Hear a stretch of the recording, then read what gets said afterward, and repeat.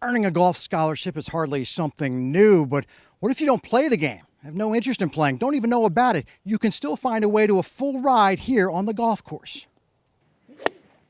Shawntae Wilson, a senior at Bard High School in Baltimore, has earned a full 4-year ride to the University of Maryland starting this fall. I intend to study biology. I want to be a veterinarian. An award from the Evans Scholars Program designed specifically for golf caddies. Shawntae had never played golf, but leapt at the chance 2 years ago to grab a bag if it meant college was paid for.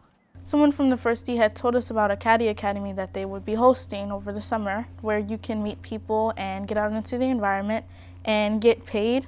We at First Tee are, the golf almost comes secondary. We're trying to teach the life skills that golf teaches you inherently, honesty, integrity, perseverance, using good judgment, things like that. After the academy, Shawntae began caddying at Baltimore Country Club. But after just one round, she thought she might quit. When I initially started, I was clueless. I had no clue what was going on. I didn't know where I was supposed to go. I didn't really understand what was happening because I'd never really been in anything sports related. Jack Palmer of the Western Golf Association that first created the Evans Scholars Program became Shawntae's regular loop and loved how she grew into the job. She had no idea what was going on. She didn't know what direction we were going, but every week she came back, she tried. She came back, she tried. And she learned 2 words, hustle and perseverance. My grandmother, mediocrity and quitting was not something that she allowed us to do.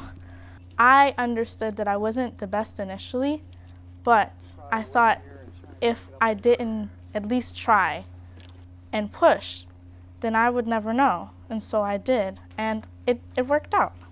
Shawntae is the 6th caddy to earn an Evans Scholarship from here at Baltimore Country Club, and there's a host of more than 20 caddies in the pipeline hoping to follow in her footsteps. Here at BCC, Pete Gilbert, WBAL-TV 11 Sports.